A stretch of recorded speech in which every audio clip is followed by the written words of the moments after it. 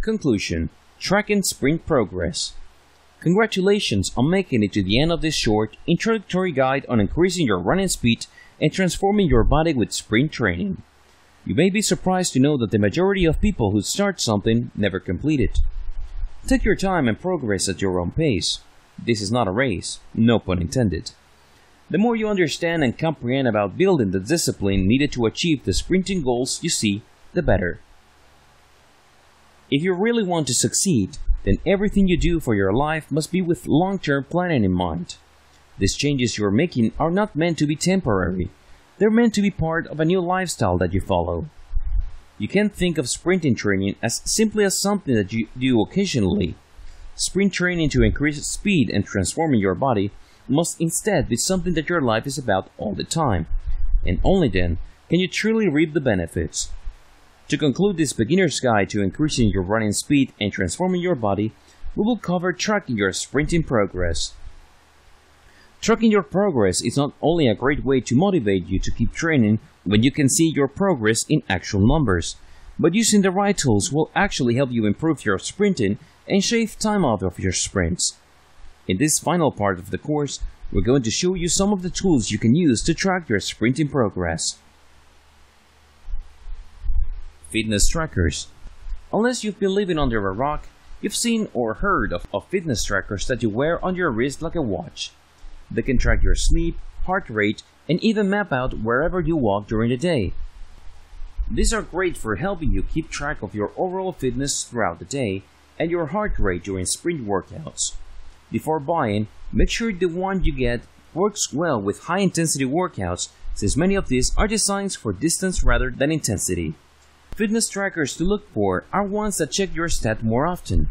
After your workouts, you can sync your device with your phone or computer to see how well you did. Slow motion camera. While this can be a big investment, if you're serious about sprinting, you'll want one to record your sprints and be able to clearly see what you are doing. Although you could use a regular video camera and slow the footage down, it's simply not the same as using a slow motion or high-speed camera to get a detailed, frame-by-frame look at your form. Alternatively, there is a phone app called CoachSci that allows you to use your phone's camera to record your sprint, then carefully analyze it. This app also allows you to share your workouts with others to get feedback from other sprinters to improve your form even more. If your phone has an outstanding camera, this could be a huge benefit to you. Smart shoes. Everything is getting smarter in this technologically driven world, including your shoes. There are several shoes on the market now that you can use while training that can help you provide you with all the information you need to improve your sprinting form. They can show you exactly what part of the foot is hitting the ground, how much weight you are putting on different parts of your feet, and how long your feet are touching the ground. The shoes you choose to run in can have a huge impact on your speed, so make sure you get a pair that will work for you. Alternatively, you can also find insoles and socks that are pressure sensitive and can provide you with the same information as smart shoes, but you can easily wear this with your normal spiked sprinting shoes. Community. An often overlooked tool that can help you track your progress and improve your sprinting abilities is community with other runners and sprinters. The internet is the best way to connect with sprinters when you have questions about anything, and you can also use it to find training partners in your area to work with. Well, we've reached the end of our beginner's guide to sprint training.